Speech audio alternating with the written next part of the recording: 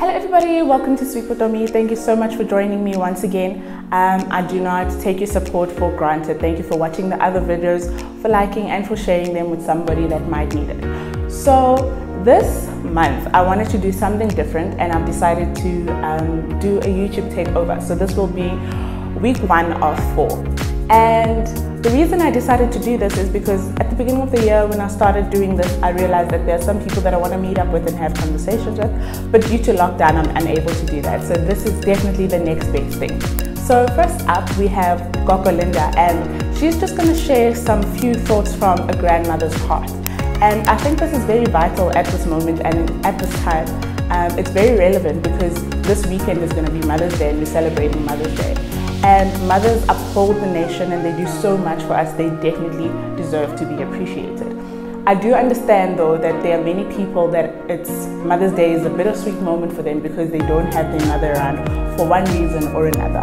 I just want to remind you that I'm with you, I'm praying for you, and I understand and feel your pain. I may not understand it because it's something that I'm not going through, but I do stand by you and I am with you. And I just hope that this message from a grandmother's heart, a mother's heart, will be able to help in filling the void that you might have in what your own mother is not able to tell you at this very moment. With that being said, I hope you sit back, enjoy, share this video with someone that might need it, and yeah, let's do this. Speakvotomi, let's go.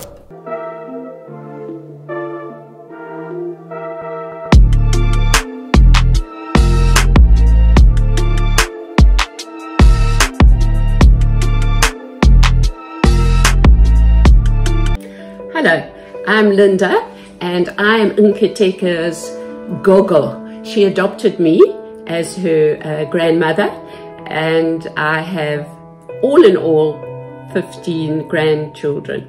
She asked me to speak to you today and pass on some lessons from a grandmother. So here we go. Now my granny was a great sewer. She was a great seamstress.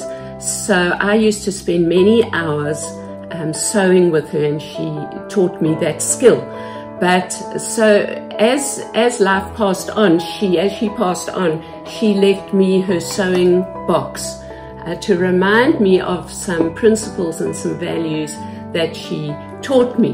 Now, in order to get into this sewing box, which is a great treasure to me, I needed a key. And I want to say to you, the key into the treasure box of life is honor. So let's open the box, and I'm going to show you some things, but let's talk about this key first.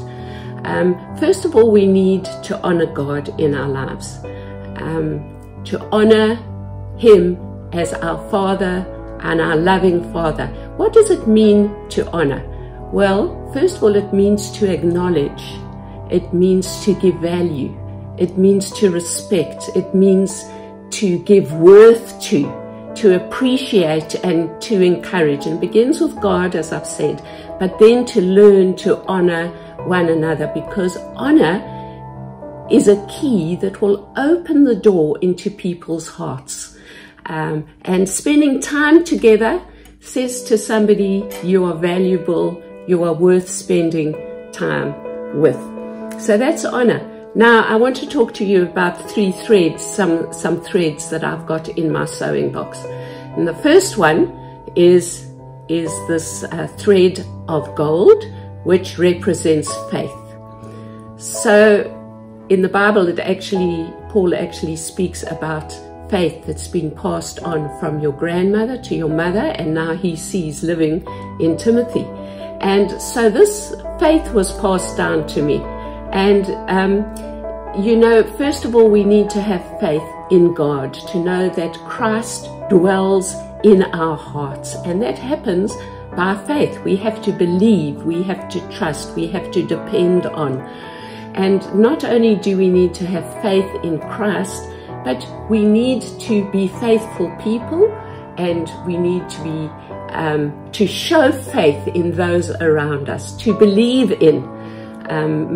My granny always believed in me. She always said, Linda, you can do it. You can sew that dress. And you can, my father always used to say to me, you can do it, Linda. I know you can do it.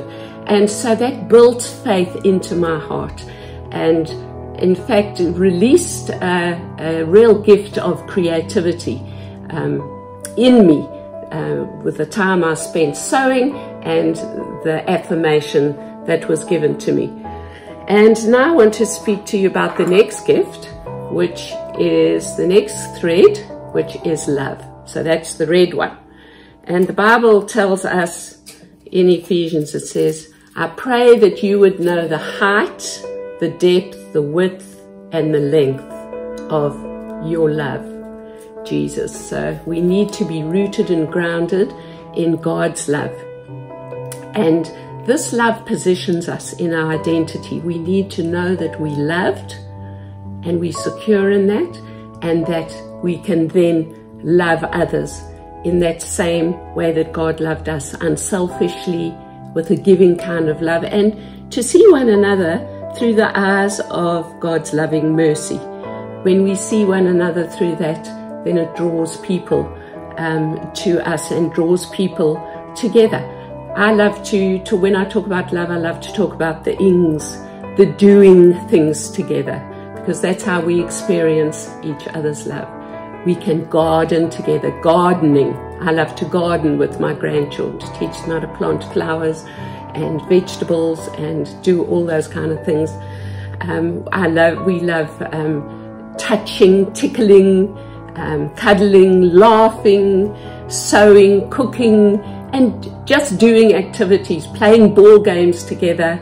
I'm a very good soccer player, by the way. My grandsons have taught me that. So doing things together roots and grounds us in love.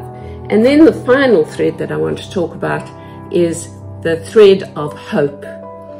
And you know, hope is not wishful thinking, but it's based on the strong foundation of God's promises. So we need to get the Word of God in our lives so our hope can be an anchor for us during challenging times, that we won't be swayed and moved by situations, but that we know we can trust in God because we know His Word and it's in us. The Bible says that God is able to do exceedingly abundantly, more than all you could ask or think or even imagine. So I want you to be able to take those keys that I've given you, the key of honor, the thread of faith, the thread of love, and the thread of hope. Faith, hope, and love, but the greatest of these is love.